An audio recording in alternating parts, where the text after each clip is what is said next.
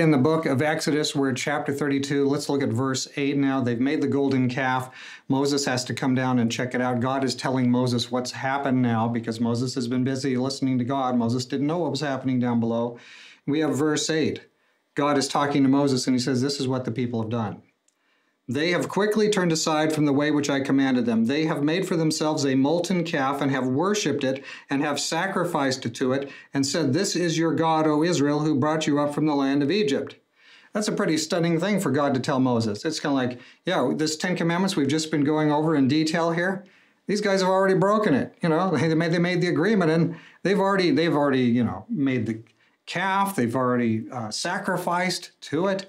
They've already bowed down to it. I mean, this is full-blown apostasy. This is just straight up, the people as a general thing there have all gone astray.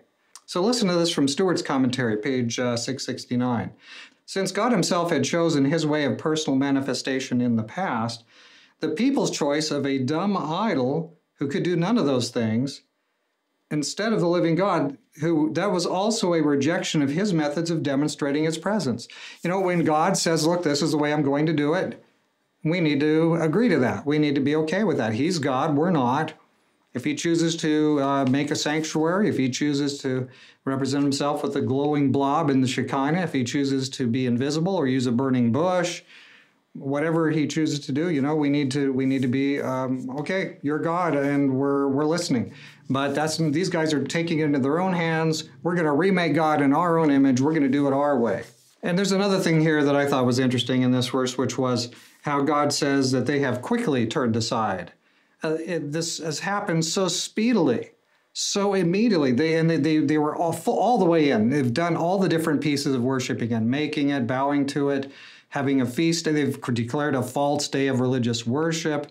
They must have done some singing. You know, when Moses comes down, he's going to say, Joshua's going to say, I think I hear a sound of war. Moses is going to say, no, it sounds like singing. This is probably a religious meeting. And some of these religious meetings with singing that is not singing to God. It's singing to self. So you've got this affront. This is your God, O Israel, that led you out of Egypt, which is totally untrue. This fake piece of nonsense. So the people have corrupted themselves. By and large, they're all in on this. Even Aaron is in it. And Moses, who knows what was going through his mind just now. But we're going to find out more. Let's carry on tomorrow morning.